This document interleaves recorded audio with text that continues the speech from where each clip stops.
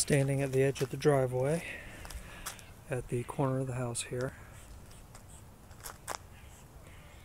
So imagine shed over there on the left hand side. We've got something like 2,800 square feet. The 58 would have been straight back to the fence, and the 48 would have been from this edge of the fence over to that tree right there where my dot's hidden. So 2,800 square feet. Question would be, if I knock out that small tree, what I think is a cherry tree,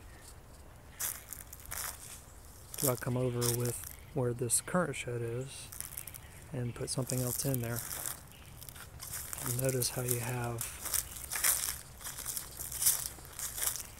a big tree, the tree in the front, which is just a big hot mess. Then you got two large trees back here too. It's pretty much the only major trees on the property that I see.